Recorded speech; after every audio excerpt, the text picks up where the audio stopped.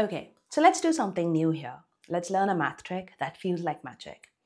How to square any number ending in 5 instantly, no calculator needed. Let's start with 25 square. Watch this. Now the number before 5 is 2 and the number after 2 is 3. So we multiply those two, 2 3s are 6, and then we affix a 25 after it. So 25 squared is 625. Let's try it with a different number. 65 square.